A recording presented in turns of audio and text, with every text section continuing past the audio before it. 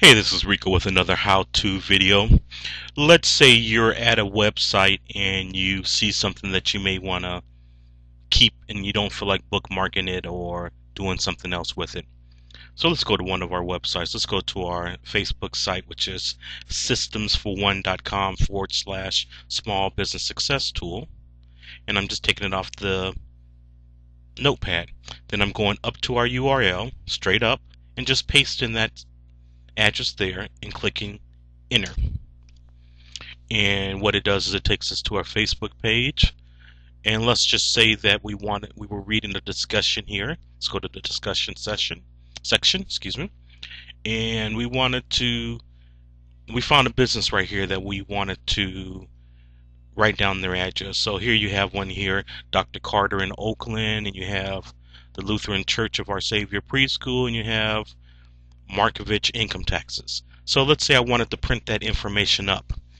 What I would do is I'd go online and get myself a free PDF printer.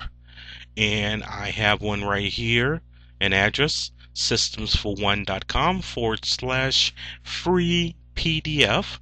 Copy and paste that. And I'm going to bring up another browser. I'll type that into the URL. And it will forward me to the download.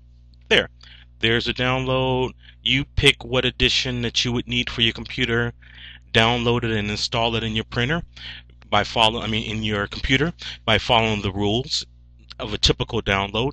Once you have it installed, then you just go back to the page you wanted to print, and this is the page we wanted the information from, and I just click on print.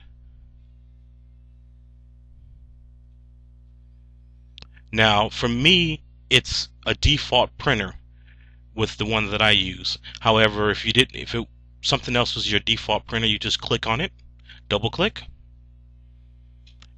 and that was what it was, the PDF.